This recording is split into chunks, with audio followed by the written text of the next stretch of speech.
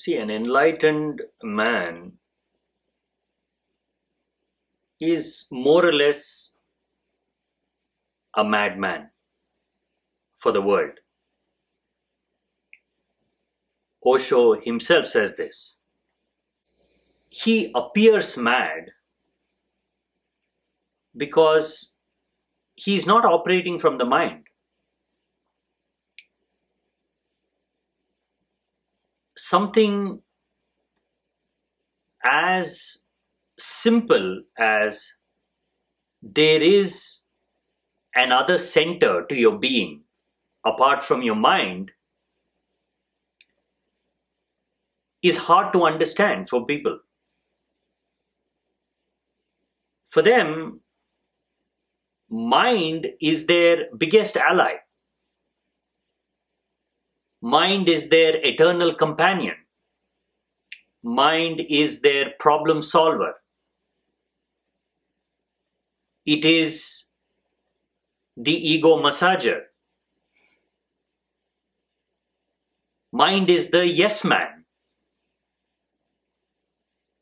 Without the mind, you would not know what to do with your life. Everything you know about you comes from your mind. But an enlightened person operates from the center of his being. Mind is just a tool that he uses. He uses it when he needs it. When he doesn't want it, he is not living in the mind. He's not thinking all the time. He can set the mind aside. And he does that every time he goes into meditation. Why does he still sit in meditation after enlightenment? What was the necessity for Buddha to stay awake during the night? Where we get the famous reclining Buddha pose from. His body was at rest, but he was awake. He was in meditation.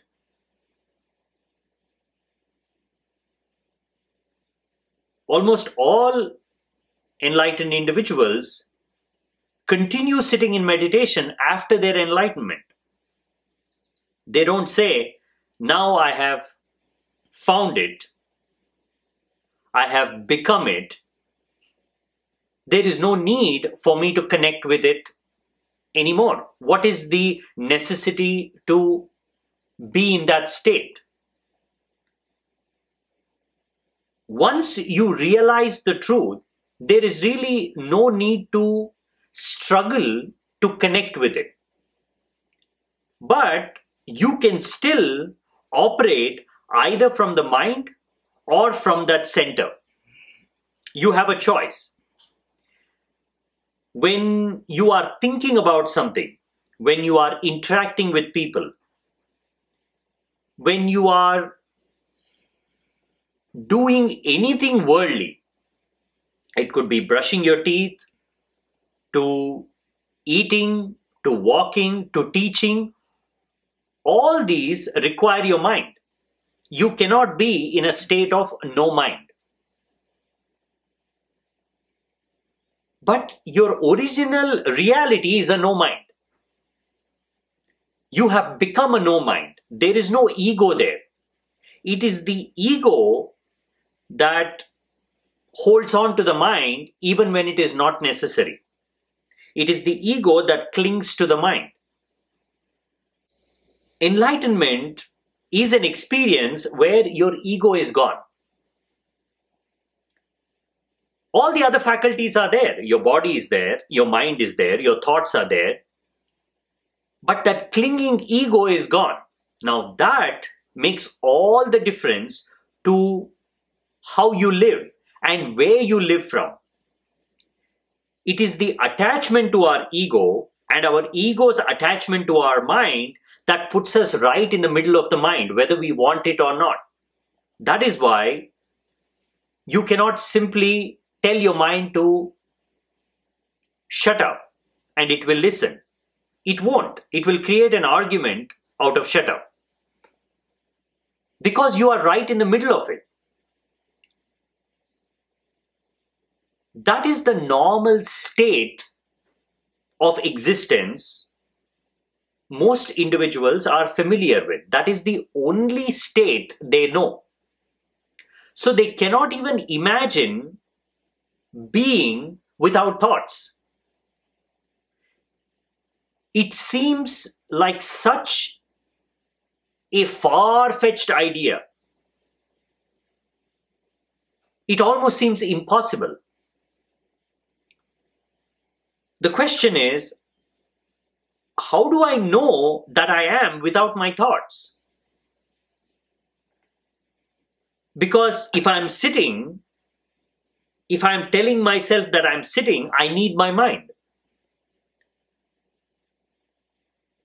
If I can hypothetically imagine a scenario where all my thoughts are gone, the only way I can see myself is like a perfect madman. And that is the definition of the word mad in the human society. The one who has lost his mind. An enlightened person is also the one who has lost his mind, quite literally. So there is a similarity between our understanding of madness and the state in which a Buddha is. He is literally operating from the space of no mind. That changes the way he uses the mind. That changes the way he sees other minds. That changes the way he sees the world. Because that disconnection has happened, he has become that center, which is the same center you are operating from, the same center existence is operating from. He has become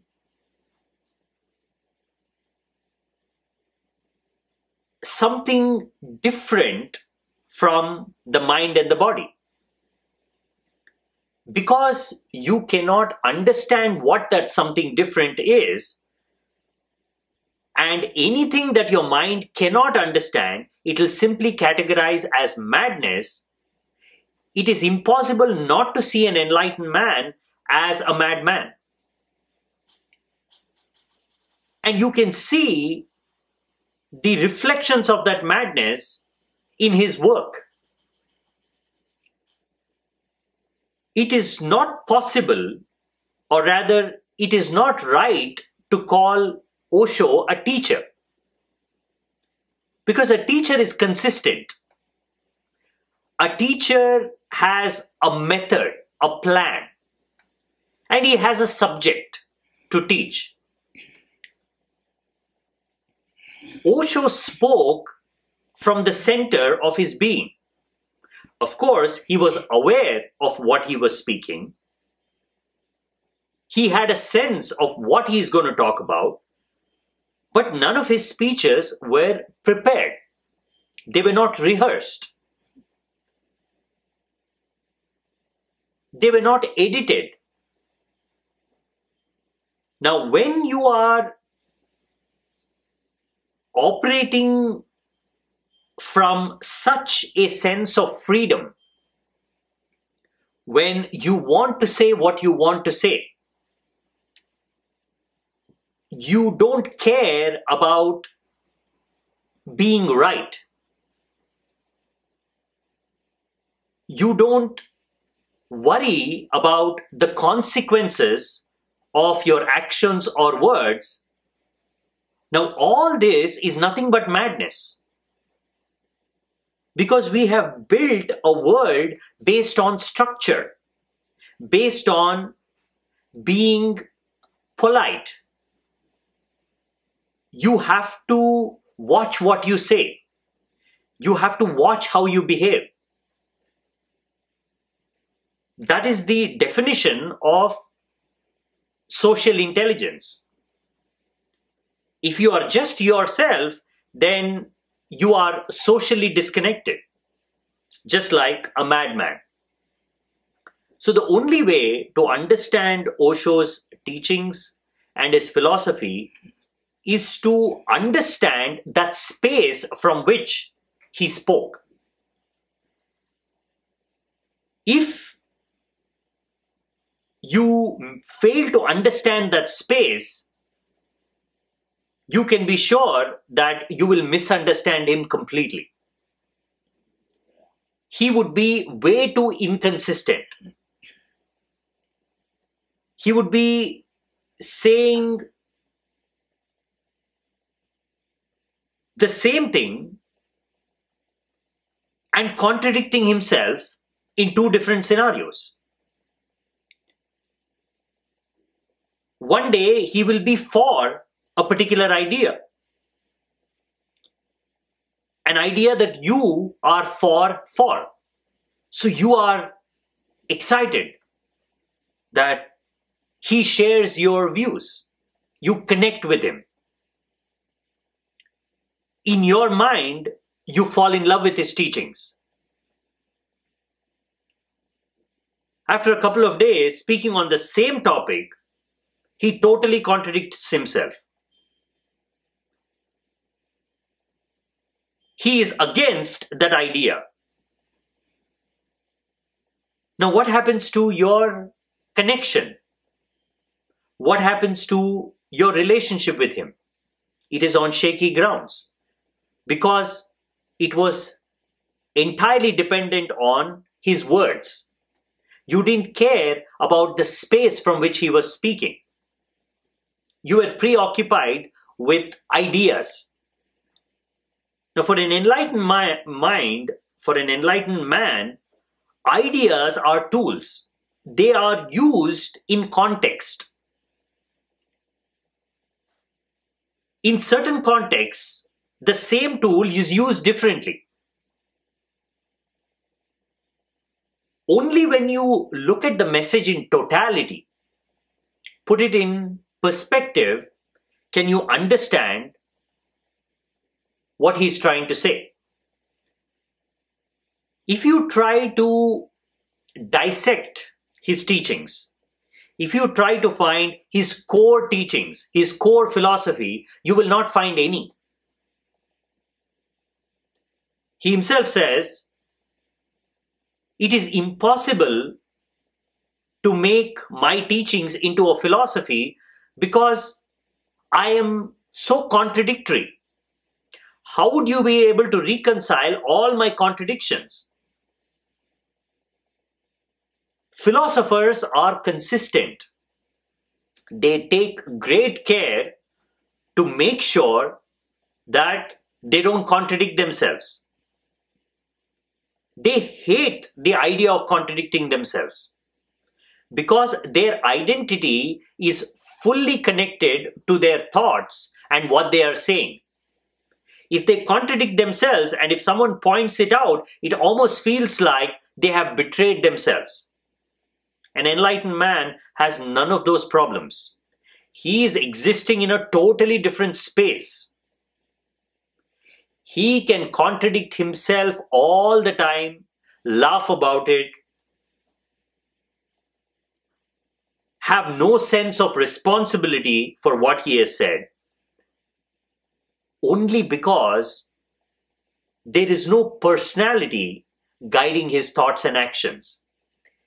When you occupy the center of your being, which is the center of existence itself, you can be totally certain that it is using you in the right way. As a mind and body, you completely surrender to that process. You don't care about contradicting yourself because in that moment, that space, existence, consciousness is allowing the contradictions to happen. It is simply using you to talk about itself. This is how big a difference there is between an enlightened man and a normal human being. An enlightened man is a totally different phenomenon altogether.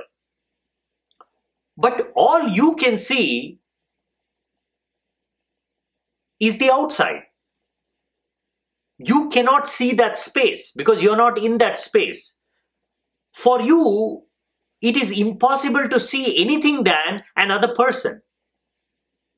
You will have the same judgments about him as you would have with anybody else. You would see anger, you would see fear, you would see jealousy, you would see all the emotions, because that is the only way you know how to read a person. Yes, all these emotions are there, but where is he? He's nowhere there. He's somewhere deep, far away from the influences of the mind and all those emotions. So that space has to be understood. Once you connect with that space that an enlightened being operates from, Osho operated from, then you can distill his entire teachings into few basic core techniques, methods. In that regard, Osho was extraordinarily consistent. And not only him, all enlightened beings have been spectacularly consistent when it comes to that method that they had chosen for themselves.